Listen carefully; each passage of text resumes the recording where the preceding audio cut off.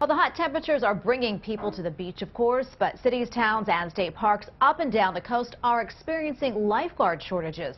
It's been a problem for several years now, and now even veteran lifeguards say they're concerned about public safety. WMTW News 8's Jim Keithley is live now in Old Orchard Beach, one place that's been hit pretty hard. Jim.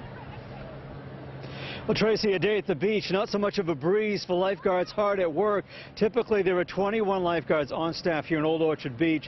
There are 12 of those lifeguard stands, and the ones that are closest to the pier where it gets packed, as you can see, people still here. There should be 2 lifeguards on. Today, just 1. Brian Chacoin is a veteran lifeguard, 8 years on staff here at Old Orchard Beach, one of the busiest in the state. Today, from his perch, he's responsible for the safety of all these people. He says staffing is down. There's 7 lifeguards short. Good help is hard to find these days. Much of the problem, he says, has to do with the pay. Chacoin says he's losing lifeguards who are jumping ship for places like Kennebunk and Ogunquit that pay more. It's hard to compete with towns that are paying $15 an hour when you're paying 8 years in $11. It is concerning. There's a lot of people here today, so it's kind of scary to think there's not enough help. Shanna Breton says she'll be keeping a closer eye on her niece and nephew.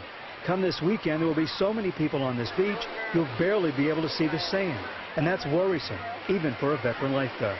This weekend, if we have that storm come up the East Coast, I mean, we could have riptides, and we'll be in a lot, and we'll be having everybody on staff, and we're still going to be short, so it's going to be scary.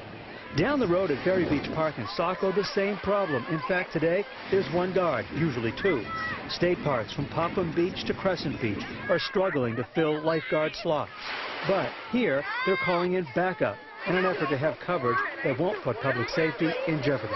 What we're doing is we're bringing rangers and assistant rangers down on the beach, helping the lifeguards that are available, just as spotters, making sure that everything's safe.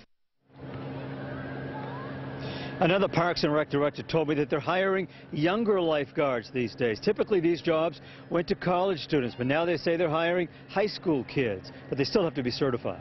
We're live in Old Orchard Beach. Jim Keithley, WMTW News 8.